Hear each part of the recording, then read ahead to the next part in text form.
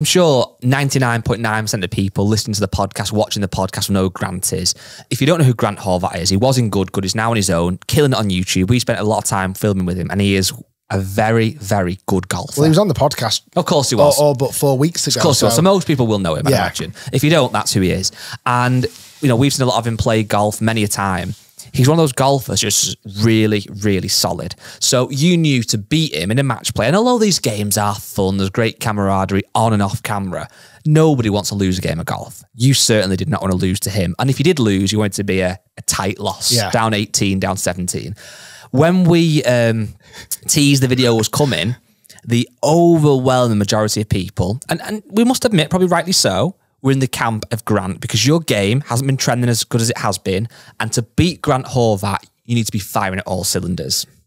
Do you know what the catalyst for all of this hard work and dedication and genuinely in the last few weeks and months has been? Like, there's been a catalyst. And when I remind you, you'll know unless you do remember. I don't.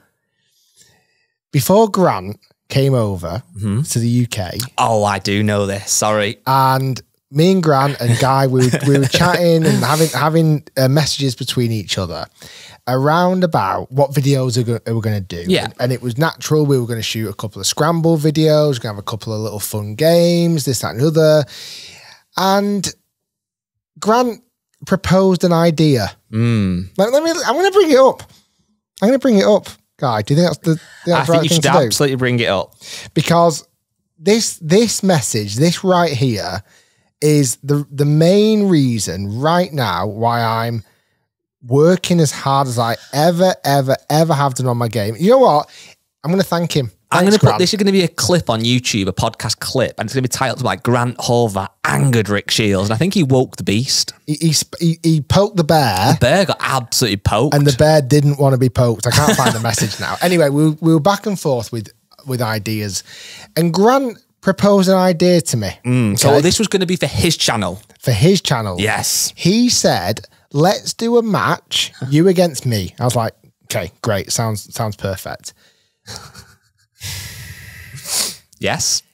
Where I, Grant, tee off the back tees. Yeah. The championship tees, the Tiger tees. So Grant, good play. He's off the back tees, playing against Rick Shiels. Rick goes off the same tees, I presume? He wanted me. He proposed that I went off the front tees. Wow. Wow. And that flicked a switch. What would we say in terms of distance, depending on the golf course? 1,000, 1,500 yards difference, potentially? He flicked the switch that he didn't want to flick. Wow. And you know what? That pushed me. And I'm glad it did, because I sat there. I was at home. I remember getting the text, and I sat there. And it took me a minute. I was like, has it gone that bad? These kids these days. Has my golf game gone so terribly bad that granted, very good player, thinks that I need to play off the front tees to have a chance of beating him? Wow. So I didn't take lightly to the message. No. I actually responded with quite a lot of sarcasm and notable anger, and that video idea never got mentioned again, rightly so. And so I was like, right, that's it. Me versus Grant. I'm going to have you 18 holes, match play off the same bloody tees. And that's why I genuinely went into that match with like a different mindset. And then the only other thing what Grant didn't realise, dealing with Rick Shiels, the worldwide golf YouTube superstar, we've got fans in places all over the world. So when he got to Manchester Airport with his golf clubs, we made sure those clubs did not arrive safely. He did not get his own golf clubs. There was no chance I was going to lose that match. But yeah, it was, it definitely frustrated me. It definitely sparked something in me to go, right, Rick. I looked hard at myself in the mirror that afternoon. I was like, you're better than this, Rick. So since that, I've been grinding. I don't think I've ever hit as many golf balls in my life as I have done over the last 6 weeks.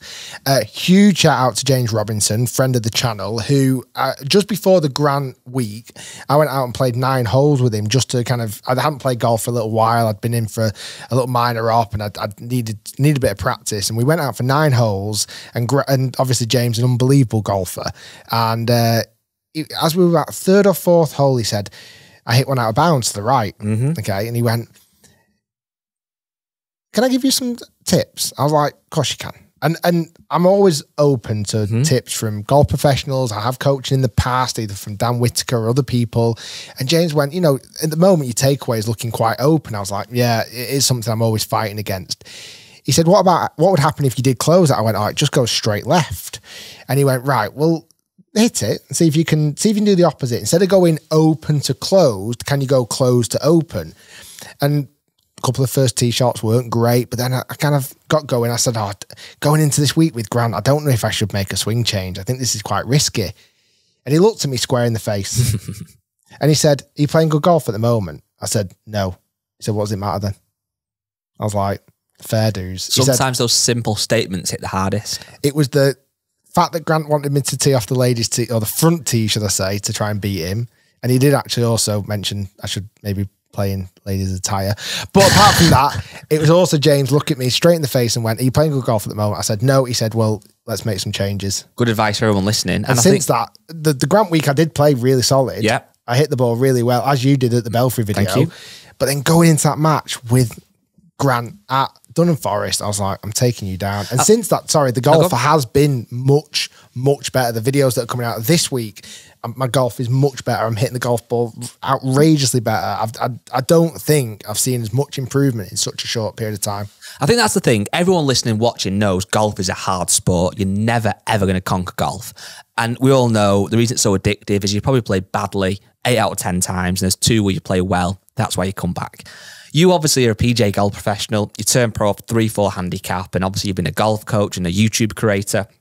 And contrary to what people obviously think, you don't play as much as people think, and you don't practice certainly as much as you probably should do because of obviously family commitments and having a business, etc., etc.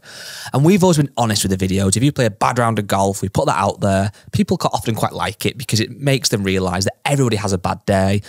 As long as you can keep a smile on your face, it makes for entertaining viewing. However, and there's the caveat, when it starts to go bad, where you start to kind of lose confidence and you don't enjoy the filming quite as much as you would do playing well, which comes naturally, obviously, it doesn't always make for the best videos. And like you said, if you've got people who you think genuinely should have a somewhat competitive match with, and this wasn't Grant being kind of cocky, but genuinely thinking there has to be some level of handicap system in there to make it a good match, I'm not surprised it got you going. And what was really exciting was not only the result, yeah, you won, that was brilliant, but like the comments on the video as well. And thanks so much to everyone that has watched the video and commented. But one here I'm just looking at, annoyingly the person's name is a bit of like a random one. It's Mr. B. Oh, whatever. It's like numbers. But basically he said, and it's had 741 likes, his comment, best Rick has played in years, barely any mistakes, over 18 holes, and that's the level you need to play to beat someone like Grant. Well played. Yeah, no, it was good. It was solid golf. And as much as it wasn't like I shot 6 or 7 under, which I do genuinely feel is in there somewhere. It has been in there in the past. It was the fact it was under pressure. I had to hit good shots, and I did. One funny comment, though, because I took a screenshot of it because I wanted to talk about it on the podcast. Dan Penn 1, however, totally disagrees. Okay. This had to be scripted. God. Grant's approach on the 18th was a farce, and his chip was laughable. Even with that terrible approach, the chip was an easy up and down. So basically, he thinks that Grant was paid off. He threw the match. Was that message from Dan Penis, did you say? Dan Ben 1. Yeah, close enough. Yeah, that could be a mark. Why don't we get into that scripting? He took that backswing on the chip before he'd even hit the ball. I was already shaking my head. I guess we'll have to look forward to the rematch now. Yawny face. Yawny face. You know what I don't get, right? I understand that everyone has got the right to either enjoy our content or anyone else's content or not enjoy it. That's fine. And you can either watch or not watch. And also, I would admit, I've done this myself. Everyone has little guilty pleasures of channels that actually on paper you don't like, but you can't stop watching. That's fair. Whether that be music as well or whatever.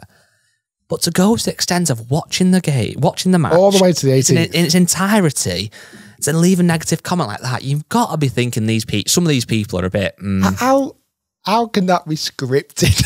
It's like, that would be good, dramatic. Though. Don't get me wrong. And it couldn't have gone any better. We can't script that. But would he then say, if Grant had have beat you 5-4, he wouldn't then be saying, oh, it's scripted, was it? Yeah. So it's like, you can't have your cake and eat it. But anyway. Look, 99.999% of the comments were very, very positive. Talking about, it was good to see me back in the seat, back in the driving seat and hitting the ball well. Changes are coming.